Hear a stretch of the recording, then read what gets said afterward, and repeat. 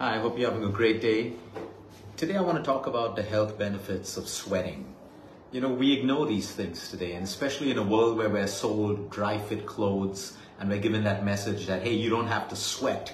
You know, wear these particular clothes, wear these gym t-shirts and these gym leggings and all of that stuff, and there's no need to sweat. You can be comfy, you can be clean.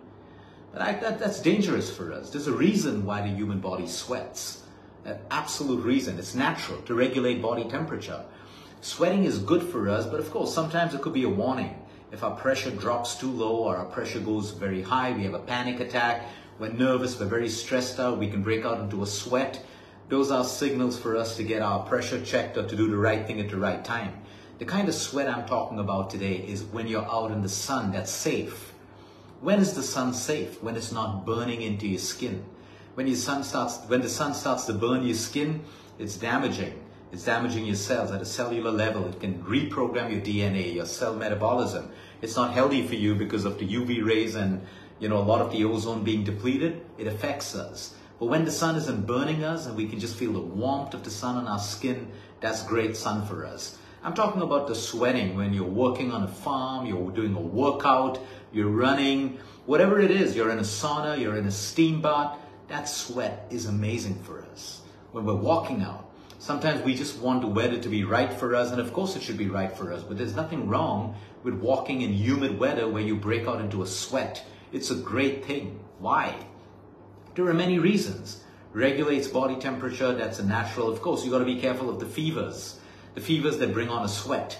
So sometimes you have a fever and you sweat because the sweat kind of regulates your body temperature, or sometimes sweating can also be the onset of a fever. So you want to be mindful about this kind of sweating. The other kind of sweating is great for you. There's a lot of mixed research about toxins. A lot of people say that when you sweat, we can have toxins come out of our body, especially heavy metals. But the research is for real. Okay, there are a lot of doctors, there are a lot of doctors that I've been speaking to over the last couple of weeks on my podcasts that talk about sweating and toxins coming out of your body. It's a beautiful way to detoxify when we sweat, and that's why sweating is good for us. When we're too comfortable in life, or we're working out with the air conditioner on and we don't even break out into a sweat, we miss several of the health benefits. Have you ever seen yourself in your skin when you sweat? There's a certain luminosity that you see, a shine that you see on your skin. What is that? Your pores open up. Water droplets that can act as a natural moisturizer. Absolutely. When you sweat, the next time, sweat. Wipe the sweat off your face and look at your skin. Look at the glow. Okay, that's just not blood flow. Absolutely, when you work out, there's increased blood circulation, increased oxygen and nutrients. Your capillaries swell up and you have that glow on your face, that pinkness, that redness, the really good glow that you like. But the sweat acts as a natural moisturizer. It's fantastic to see this on your skin. We chase expensive creams, expensive moisturizers. I don't have a problem with that. But didn't you ever think that nature had an inbuilt mechanism of a natural moisturizer for us? It's also great for the protection of your skin.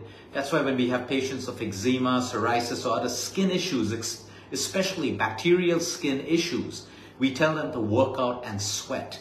It's extremely important because you see sweat holds a glycoprotein that binds with the bacteria on your skin and helps it exit from your body. So you see, sweating is natural to us. What isn't natural is trying to protect ourselves from sweating all the time. We use all of these perfumes and these deodorants that are sweat-free. They stop you from sweating, and you spray it under your arms to stop sweating. That's one of the most dangerous things you can ever do. You actually block your lymph nodes. We have lymph nodes in our groin area, between our inner thighs, next to the groin. We have lymph nodes under our arms and different parts of our body which tend to sweat more. And that sweat is important. It's important. It's a release from your body. Your body's trying to push something out, but you're using a chemical that keeps it in you. And that builds up within you. So you should never be using deodorants. Now you would be, but Luke, I got to go to work and I can't have stained underarms and all of that stuff. Yeah, you get essential oil deodorants. You get essential oil, real, natural, chemical-free sprays that you can use to naturally stop this. It's okay to sweat, you can wipe, but please understand, if your body's trying to push something out, but you're keeping it in, it's only toxic. Like constipation. People think it's okay to be constipated.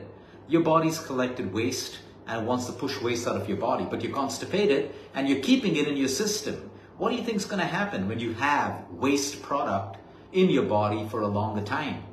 And that is why I encourage every one of you. Sometimes the weather's hot. Like I said, you don't have to be directly under the sun where it's burning your skin and it's dangerous. But sometimes it's okay to sit on your balcony, to take a walk, and even in the shade, and it's hot around you and you're sweating. That sweat is amazing for you. Do this twice or thrice in a week. If you have access to a sauna or a steam, once or twice a week is also therapeutic for you. Just make sure you hydrate really well, because when we sweat a lot, we lose a lot of minerals from the body, and that could make us feel very, very low, very tired, very fatigued. Even when you do an Epsom salt bath, because it contains a lot of minerals and magnesium sulfate, we also excrete a lot of water from our body. So it's important to drink water and hydrate, especially when you're sweating. But I can guarantee you, do this, and when you sweat, you feel so good. You're running, you're walking, you're lifting weights, you're dancing, and when you finish, you've broken out into a sweat, and you just feel so amazing. That's because it's good for you. It's great for you. Sweating also means that your blood circulation is at an optimum. And the more we create blood circulation, the more we work out, the more capillaries we develop in our heart and around different parts of the body. And the more capillaries you have, the safer you are when it comes to aging gracefully, heart attacks, cardiac, strokes, and everything else. So you see, these are things that are natural to us. Today we want everything to be cool around us. Sometimes it's good to break out in a sweat. There's nothing wrong. You can shower. You can shower later, but try to make sure. I want you to reflect, when was the last time you worked out and broke out into a sweat? I ask this to a lot of my clients and patients, and they say, hey, Luke, I don't remember. I work out, but I'm in the gym and it's air conditioned. No, sometimes you really want to break out into a sweat, and I can guarantee you, do this for a couple of days. You're going to feel lighter. If you have brain fog and brain fatigue, you're going to find that's kind of disappearing over time.